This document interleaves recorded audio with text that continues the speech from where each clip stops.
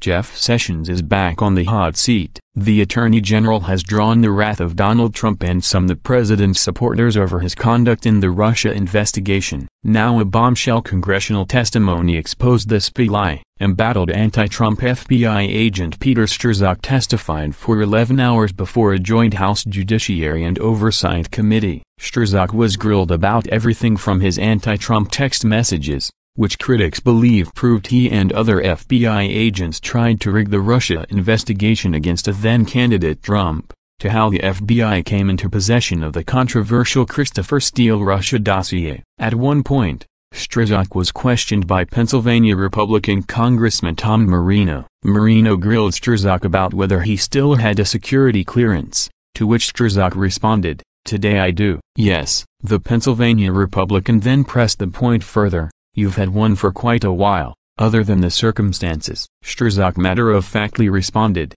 "Yes." But the disgraced FBI agent's testimony was in direct conflict with a June 21 interview given by Attorney General Jeff Sessions on the Howie Carr Show. During that interview, the Attorney General stated Strzok had been relieved of his security clearance. Sessions stated, "Mr. Strzok, as I understand, has lost his security clearance. That's a matter decided by the FBI." Even this decision drew the ire of some Trump supporters. They questioned why Strzok received the slap on the wrist of losing his security clearance when Trump supporters believed his anti-Trump bias was a fireable offense. Sessions explained that Strzok was still employed by the FBI, stating, "Some personnel who are subject to discipline have certain rights. That's my understanding." That did not sit well with some Trump supporters back in June. So when Strzok testified that he still had a security clearance, they wondered whether Sessions was not telling the truth or was misinformed.